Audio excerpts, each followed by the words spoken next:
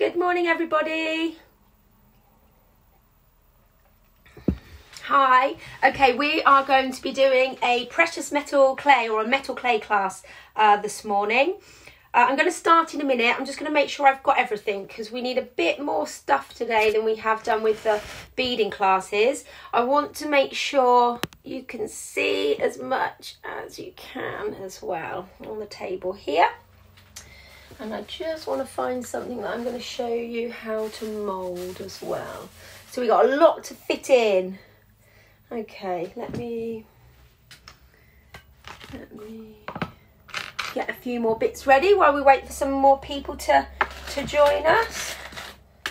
I have boxes and boxes of metal clay. Half finished, finished. Broken because I dropped my box off the table the other day and I broke loads of pieces. Never mind. Getting used to a new space to work in, I think that is. All right. I've got lots of things to show you. Lots to do. I've got my little sample for the next stage, just like Blue Peter. Okay, I'm going to get started because I am a little bit late anyway. Thank you all for joining me this morning. I'm Amy of the Oxford Bead Shop, Amy Surman School of Jewellery, and thank you for joining me on all my little tutorials that I've been doing. I'm really enjoying it. It's keeping me sane, I think, because it's giving me a touch of normality in my life. So today I am going to show you the wonders of working with metal clay. Hello, Susan. It's absolutely fantastic material to work with. Anybody that has worked with it before will, I'm sure you will agree.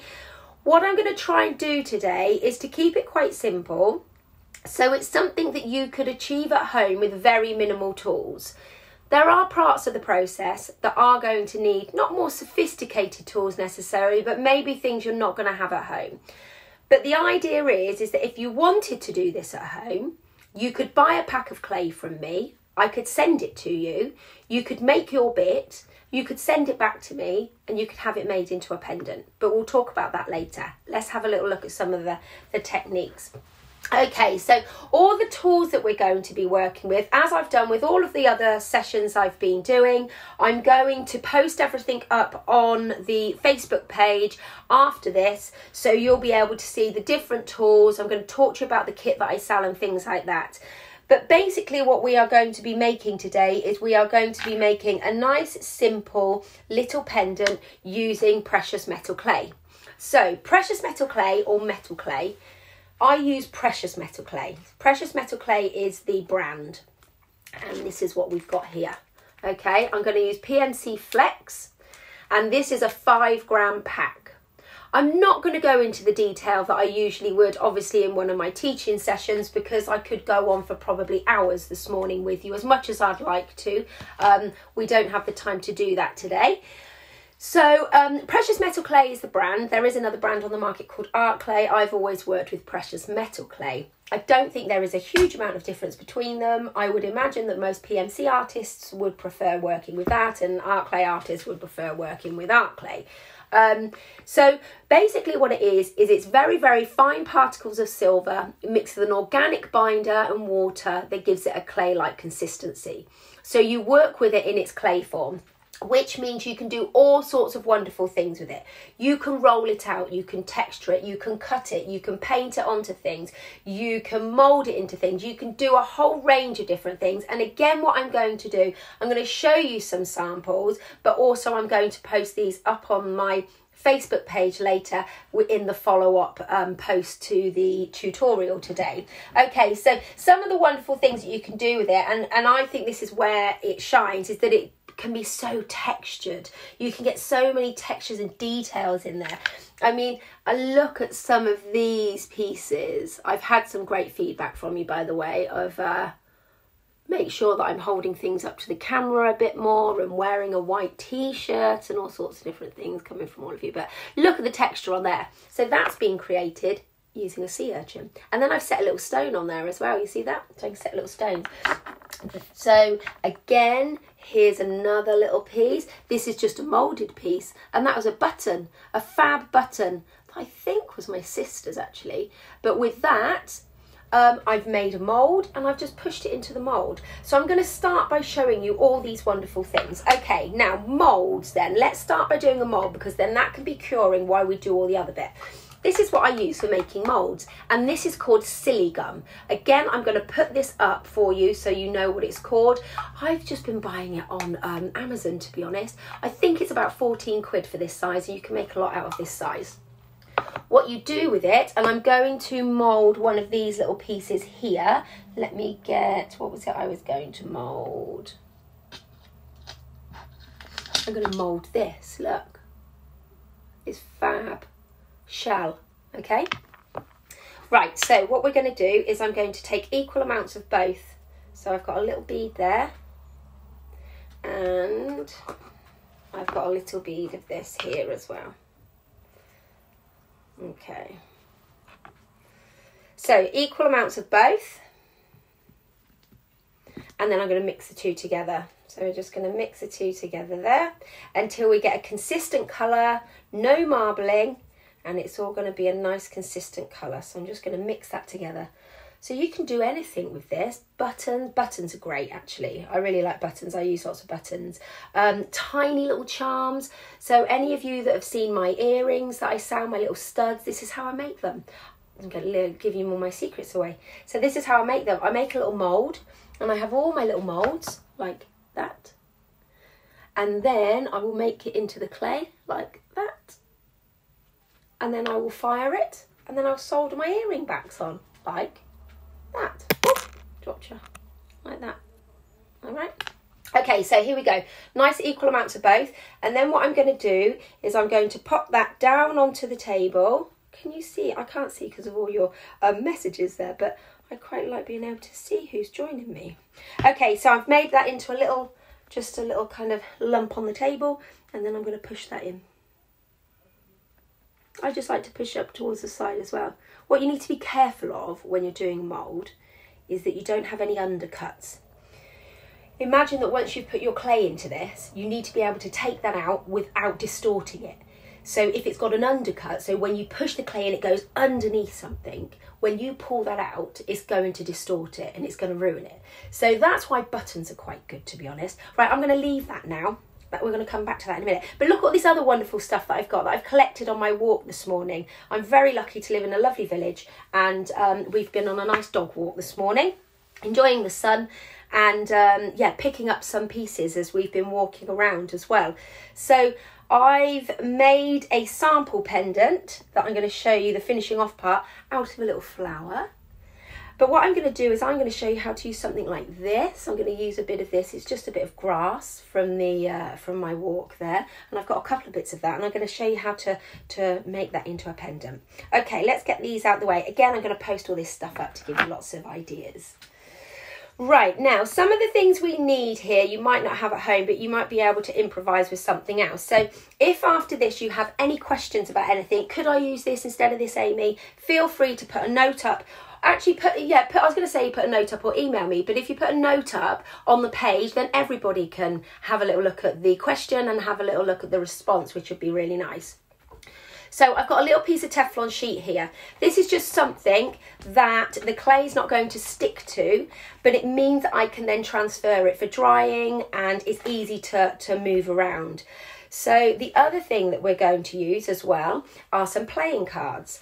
And the reason that we're going to use playing cards is because when we roll the clay out, we want to determine the thickness. And I'm going to lay down 4 cards on that side and 4 cards on this side. Okay. We need some balm. Now what the balm does is it stops our hands from drying the clay out, because we're just putting a little bit of protection onto our hands. Let me take my ring off because I don't want it getting all clogged up with it. Probably clogged up with all sorts of other things, having boys that I have to deal with. Okay, so a little bit on my hands there, and that's just going to stop me from drawing the moisture out of the clay. But the other thing that this will do is it will stop whatever we're pressing into the clay from sticking to it, and the roller that we're going to use from sticking to the clay as well. The clay that we're going to use, like I said, I'm using a 5-gram pack of Flex. Now I've already made a pendant out of this. So what I did when I took it out of the pack is I split it into 2. this is the other half, and I'm going to show you the other half, the finishing off part of it later. So this is my other half. There it is, just a little lump of clay. Okay. Now, metal clay is available in all different pack sizes, and you would choose the pack size according to your project. You wouldn't go and buy a 50-gram pack size, which I don't even know how much that is, but it's quite a lot, and make a pair of earrings, because it will dry out ultimately. It will start to dry out, and you will lose some of the kind of malleability that it has, and the workability that it has, I suppose is the word.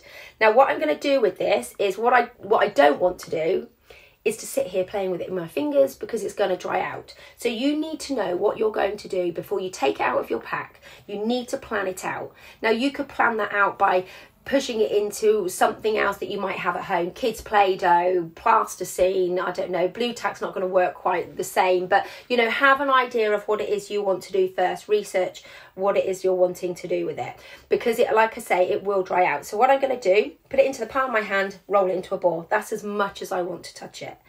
Then I'm going to put it in between my cards. I'm going to take a roller. I've got a roller here, and all these bits we sell in our kit. I've got a starter kit I'm going to talk to you about later. I'm rolling my hands down the roller, so I'm applying some of that balm to it. I don't want to physically apply balm to it, because there'll just be too much on there. But again, you could use anything at home like this, a pen, a pencil, something, you know, out of the kids' Play-Doh stuff maybe. Then I'm going to roll it. So I'm going to roll it out. I'm going to go a little bit in one direction. I'm going to turn it, and a little bit in that direction. Now, what I don't want to do is just start rolling it in one direction. It's going to make it really long, unless that's the shape that you want. If you want something more rounded, be aware of how you're rolling it out. So I'm just going to do that there. There we go. So that's a nice little shape that I've got there. But you see, by having those cards there, it determines how thick I roll the clay. All right. Now what I'm going to do is I'm going to take a little bit of balm. This is balm that I make out of beeswax and olive oil. Works really well. I used to buy something called Badger balm that I'd use, but it's quite expensive, and you don't really need to use that. It does exactly the same job. Now what I've done there is I've applied some balm to the surface of the metal clay. Really important. If you don't do that, when you go to texture it or push something into it, it could stick. So make sure that you apply some balm to the surface. And then what I'm going to do, I'm going to use a found object. So I've got something like this, and I could lay that down onto the surface there and roll it in, and it would impress that into the surface. Or I could use something like a piece of lace. Again, lay that down on the surface and roll it in, making sure that you're still on top of your cards, because if you haven't got your cards there, it's going to push it in too far. You're not going to be able to control it. All right. Now, the other thing that you could do as well is if you had an object, a three-dimensional object, more like this, you can push it onto the surface. And that's that texture that I showed you earlier. That wonderful, remember we looked at that right at the beginning, okay? So that's really nice, a sea urchin or a shell or a piece of bark, or, you know, it's endless. You just have to use your imagination, really. So what you would do is you would pick that up, push it down onto the surface nice and firmly, because obviously we can't roll onto that. I'm going to use these though. I'm going to do some, these are just going to be, I'm going to put a little one there, and I've got another one here, and I'm going to do a little one over this side as well, just to create some nice little like feathery leaf texture on the surface, and then roll it in. And that's all I need to do. See, I did that, just roll that straight in. Hopefully you can see what I'm doing. And then I'm going to take that off and take that off. Look at that. So nice. Can you see that? All right. So once we've done that, we're going to let it dry. Now, what you can do with this is you can put it into your oven at 150 degrees for 20 minutes. And that will dry the clay out completely. It's really important that it's dry before we start doing the next bit. So that's what I'm going to do with that now. I'm going to pop that in the oven so it can dry out. You could leave it to air dry, but the thing is with this flex, which is the 4th generation of PMC, it takes longer to dry out. So I always make sure that it's completely dry by running it through the kiln or the oven at 150 degrees for 20 minutes. There we go. Okay, so pop that off to one side for now. So once that's gone through the drying process that we've just discussed, it will then come out completely dry and ready for us to do the next bit. This is the one that I made out of one of these. Can you see that? Look, can you see the petals? Yeah. Now don't worry about all those little bits of the flower that's come off, because we're just gonna, that'll just burn off when we fire it. All right, now the next bit is to start to finish it off and file it down. So what I'm gonna do here is I'm gonna take a little piece of emery paper and I'm gonna start to just run around the outside there, just to smooth it down a little bit. And just to make sure. So what you want to do when you're filing, don't hold it here and file over here. Make sure that you are holding it where it is you're filing to support it, because at this point it is a bit brittle. So I'm just going to go around the edge, smoothing it down.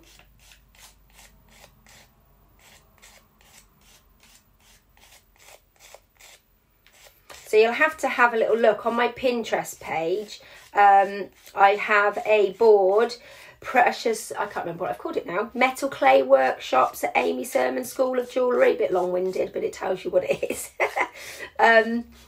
Yeah, and on there are all things that people have made on my workshop. So we do an intro class, we do a taster class, we do private sessions if you wanted to come along and do it as a big group with your mates for your birthday or a hen party or anything like that, when we're all up and running again. Yeah, and you'll be able to see just the amount of things, the variety of stuff that you can make with this. Also, if you look at my own work that I sell, either on Etsy or images on my Facebook pages and on Pinterest, you'll also see on there lots of examples of how I use it. But I also use it in combined with silversmithing as well. So, you know, for like I showed you, a pair of earrings, I'll make the detailed part of the stud out of metal clay, and then I'll solder the earring wires onto the back using some traditional techniques. Or I might make bangles, chunky bangles, using sterling, and then make little charms to hang off it with the metal clay. So it combines really nicely, and you can solder to it as well. Okay, so I have made up a little video actually of how I make my stud earrings, so I'll make sure I put that up for you all to have a little look at. Okay, there's my little pendant. I've just filed around the edge. It's not going to need much at all, really. I'm going with an organic shape, the shape that I've rolled it out to. You can buy little cutters, so you could use things like that to cut the shape out if you wanted to. But it's quite nice just having a nice little kind of piece like that instead. All right, now I just want to get a lighter piece of emery. Bear with me, I'll be back in one sec. Just want to get a lighter piece because I just want to smooth the back, and I want to make sure it's a nice smooth piece here. What's quite useful to use as well is a rubber block to work on. So I'm just going to use this little rubber block so it can support the front of it while I rub the back down. So I'm making sure it's supported. I've wrapped it around my finger there, and I'm just giving it a nice smooth finish.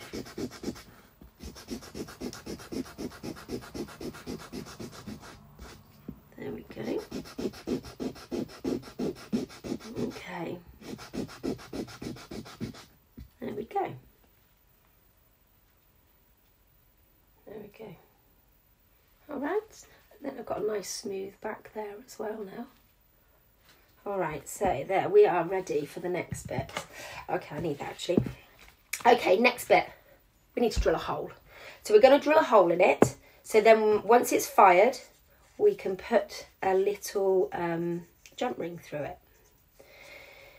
Now I always use, get it all over your hands, I always use a drill like this. This is called a pin tong. They are really good little tools. This bit at the top moves independently from the rest of the drill. So what you do is you hold it into position like so, and you twist with the same hand in a clockwise direction. if you don't have one of these, which probably most of you won't, you could, well, I sell them, they're £6, and you can buy the drill bits. Or you could, when it was wet, use a little tool and make a hole in it. But it's not going to be that neat. That's the only thing. It's not going to be as neat. You'll see how neat the hole is once I've drilled it with this. But you could do that and kind of try and tidy up a bit. So what I'm going to do is I'm going to choose where I want it to go. I'm then going to hold it in the palm of my hand there, and I'm going to twist through with the same hand. Little squeaky noise there.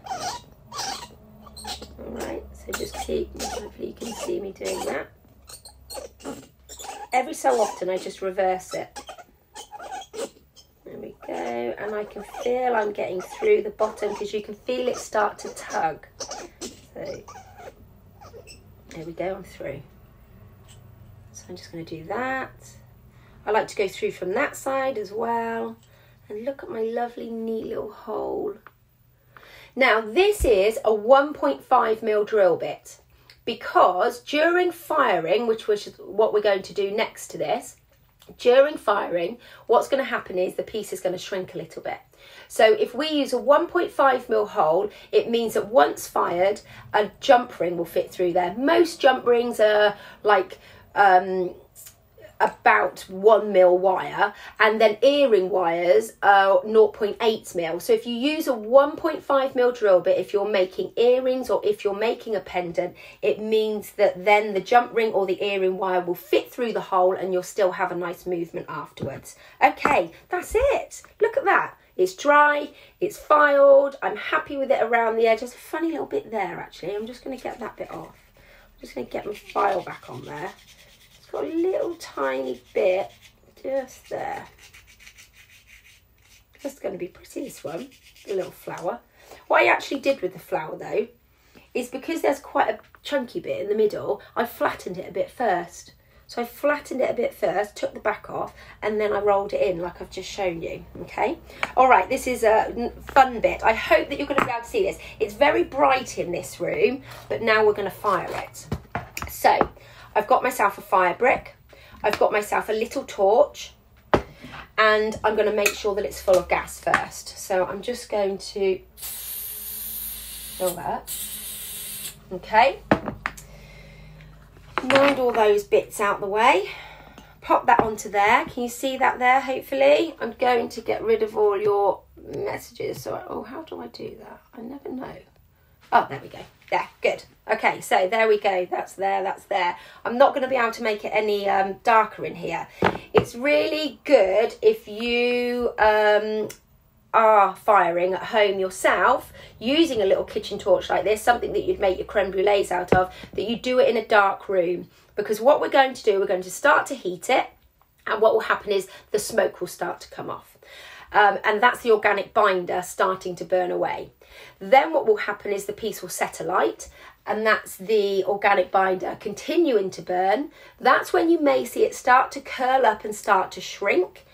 And then when it starts to glow, a soft orange glow, that's when we start a 2-minute firing. Okay, now that's why it's easier to do it in a darker room, because you'll be able to see that colour. You might not be able to see it in here today, but let's see how we get on. So I'm going to need to get my watch set up, ready to go. There we go, to 2 minutes as well, because I can't do it on my phone because we're on it. All right, so I've got my 2 minutes ready to go there. Okay, so here we go then. So I'm going to turn our torch on, and we're going to start to heat. All right, so we're going to start to heat. And first what you might see is the smoke starting to come off, and then you'll see it set alight. You see the flames there? There we go. And then it will start to settle down the flame, and then you should be able to see an orange glow. Can you see that? Hopefully you can. I'm going to start my 2 minutes now. Also, if I turn it that way, can you see how it's lifted a bit? See, it's lifted. So that's where it started to shrink. So the outer is shrinking, but the inner hasn't yet. So I'm going to keep going at that temperature. If you had a darker room, you'd be able to see it much better, and you're then less likely to melt it. Because what you can do here is, if you overheat it, it will melt. and you'll end up with a little blob of silver. So you don't want that. So just keep it moving. Now, if I were making something that was 3 times the thickness of this and used a whole pack of clay, I would still torch fire for 2 minutes. The difference would be in the time it takes to reach the beginning of the 2 minutes. There is a guide, and the guide is that anything above the size of a 50p piece is too big to be fired. Basically, anything that where you can't keep the whole thing at this nice consistent orange glow will be too big or too complicated to fire with a torch. So if you had something that was long, you know, when you were down here, this end would be cool and you wouldn't be able to do it. Things like that would need to go in a kiln. So the other firing method is to put it through a kiln, but you need a kiln that's going to go up to at least sort of 700 degrees, and you would hold it for 10 minutes, and that would be described as a fast fire program. Okay, so I'm just going to keep going with that, and we've got 28 seconds to go. 2 minutes is a long time when you are firing PMC and on a treadmill. All right, there we go. Oh, I think this is going to look really pretty. Can you see the orange? You can a bit, can't you? That's good. So if your torch were to stop halfway through, run out of gas or something, or if you had to stop halfway through because something happens, you could just, there's our 2 minutes up, stop there, stop there, and that's done. So what you could do is you could just stop and you could start again from the beginning. If you feel that your piece has dropped in temperature while you've been doing it, then what you can do is just continue to fire it. So say if I was doing that and I thought, oh, I don't think it stayed orange, like, you know, I might want to add on 30 seconds. So I would just keep firing it for an extra 30 seconds. You can't over fire it, you can overheat it. So if it gets too hot, you will end up with a blob of silver, but you can't overfire it. So you could keep doing that for as long as you wanted to. You wouldn't overfire it, okay? Right, so now let's get this. Some water, tweezers. I'm going to pick that up. This is called quenching. See if it does it. See that noise? Quenching. So that's being quenched in water. Let's move that out the way as well. And then I'm just going to take, oh, have I got a, no, I haven't got a towel down there. There we go. Little tissue. And I'm going to dry that off. All right.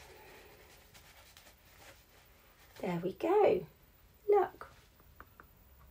So it doesn't look like clay anymore. You see, it's quite white.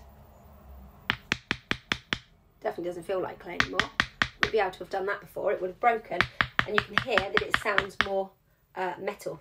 Okay? Now, the reason that it's white is because during the firing process, as the organic binder has burnt away and the silver has remained, we've been left with like a mountain range type surface. So the light is being absorbed. What we need to now do is to compact that surface down so the light starts to reflect back at us. So I'm going to take my rubber block again. I'm going to pop that down onto there. And then what I'm going to do, I'm going to try and do it like this for you.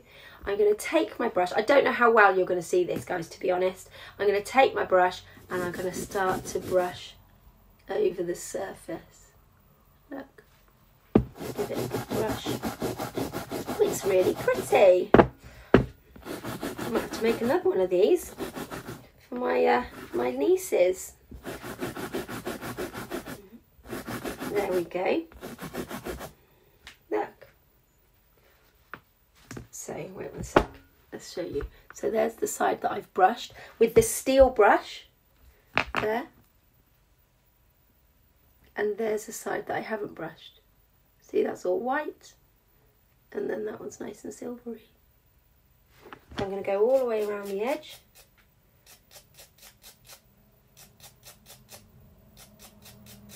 And on the back.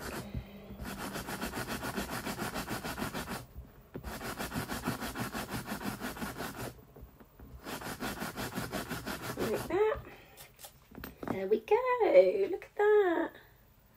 Now I would now polish this up a bit more as well. So I've got this lovely agate burnisher here, and if I just rub that over the surface as well, it's going to give me a nice high shine. So all I'm doing here is I'm compacting that surface down even more. Burnishing, it's called burnishing.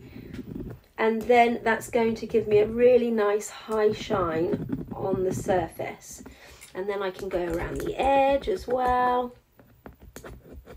Now I have a barrel polisher that I put my pieces into, so it's basically a rubber barrel filled with steel shot and something called Barrel Bright, and they tumble round, a bit like a stone tumbler. It tumbles round and all the steel shot rubs against the surface and it gives it a really nice high shine. But if you haven't got one of those at home, or if you haven't got an agate burnisher at home, another thing that you could use is a teaspoon. So if you just put a teaspoon and put your thumb into the bowl of the teaspoon, you can use that to rub around the surface. And that does the same job, because steel is harder than silver, so it means that it will polish the surface up. You can compact it down. There we go, look at that. So last thing that we need to do to make it into a necklace is, I've got myself, should have got these ready, got myself a little chain. I'll just get the chain out. So these are 18-inch chains. I've got here little simple 18-inch trace chains. There. And also we need a jump ring. So let me get, sorry, I should have got this all prepped. I was a bit behind this morning because of our walk. There we go, good. Okay, so let's get one of these out. So I want a nice sterling silver jump ring. So like I said, this is be made from kind of 1mm wire. So get my little jump ring out. Get it, there we go. Okay, so twist that open, thread that on, close that up. And there we have our nice little flower pendant. That one is there. Isn't that nice? So again, I will, let's see if I can show you a bit better. Look at that. Can you see the little petals on it? And that's it in the middle. It's lovely, isn't it? There we go. So that's working with metal clay. Fabulous material to work with. Now, if you wanted to have a go at home, you can buy the packs of clay from me. It's $11.65 for a 5-gram pack, and you could, so both these pieces have been made using that pack. So you could make 2 pendants like that, okay, out of 1 pack. If you wanted to have a go at doing it at home, you could roll it out and texture it with something like I've shown you. You could dry it at home. And then if you wanted to send it in to me for firing, because you haven't got the facilities or the tools to be able to fire at home, then I will fire it for you, polish it and send it back. And if you wanted it made up into 2 pendants with jump rings and chain, you could send it in. I've figured the cost out. It would be $24.85. That would include your pack of clay, 2 chains, 2 jump rings, and postage back at £3.50. So that is possible to do. I'll put all this information up on my website. If you wanted to have a go at home and you wanted to get set up a bit more at home, then the other thing that I sell are metal clay kits. I haven't got many left at the moment because everybody's wanting to buy them, but I will be making some more. So in the kit you get a firing voucher, so you can send it into some bits into us for firing, and you've got everything that we've used today. So you've got your roller, and you've also got spacers with that. You've got a little brush, you've got a needle tool. Now the needle tool is one of these, and what this is good for is for cutting out freehand. So say I rolled that clay out, let me move that a minute. Say I rolled that clay out and then I rolled into it a leaf, but I wanted to cut the shape of the leaf out. What I could do is then cut around it with my needle tool to that shape. So they're quite good to use. So then you've got the steel brush there, you've got your Teflon sheet, you've got your piece of emery paper, and you've also got your rubber block there as well to work on. Okay, so that's everything, and that's £25. It does take a bit more postage because of the size of it, so that would be sent out on a 2 to 3 day delivery via Hermes at £5.50. Again, I will put all this up on the post following today's session. So I hope you've all enjoyed that. Thank you for staying with me. How long have we been on? For a little while, 40 minutes, a bit longer than usual, but I hope you've enjoyed it. If you've got any questions, let me know, and maybe I'll see you on Saturday for Viking Knit. Thanks very much. Bye.